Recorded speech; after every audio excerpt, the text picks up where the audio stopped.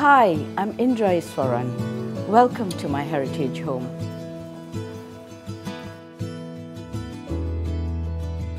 My name is Indra Iswaran. I'm a housewife, but I'm also a hostess and a chef. My greatest interest is in my art.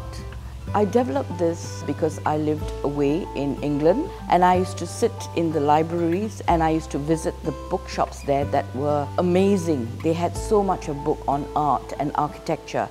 And I focused on the Indian art and architecture. And what fascinated me about that was that there was a very fine line between the art and the religion. I loved the art side of it, the colors, the carvings, the beauty of it.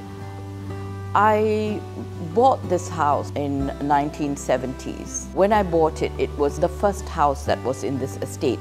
We decided to do a second development of the house simply because the house was starting to show its age. And I'm talking about 1997, 98 when we decided to redo this house.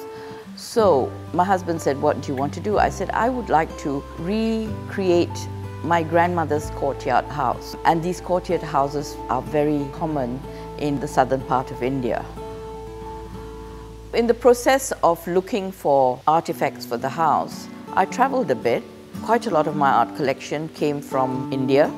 I bought antiques and paintings. I commissioned paintings as well. Now the carved pieces were done by a master called Pak Magok in Bali. He did 12 panels of the Ramayana for me. It took a lot for me to get him to do it. And even at 90, he put his hand to the stone.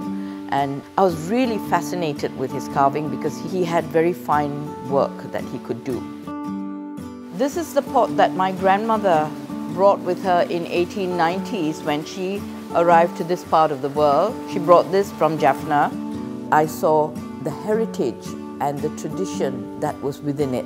That pot was used to boil water to bathe my father, for example. It was also used for all of us. We boiled the herbs and the spices in this pot to do the postnatal baths. And I still practice that. I used it even for my grandchildren. There's so much in heritage and tradition that should be preserved, like in the epics. If you preserve some of those epic paintings, epic carvings like I have, you still go back. It's just not reading a book, it's also visual.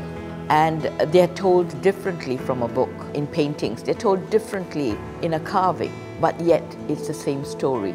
And this goes on for century after century to titillate the interest of the younger generations, to go back and read more about it. When you see a piece of art, you want to go and read what the background of that epic is, where the origins came from. And I think that the younger generation have a lot to learn from it.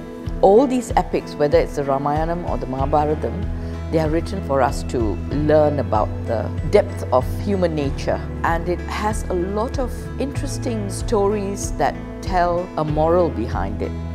It also tells about respect, about love, about not to take people for granted.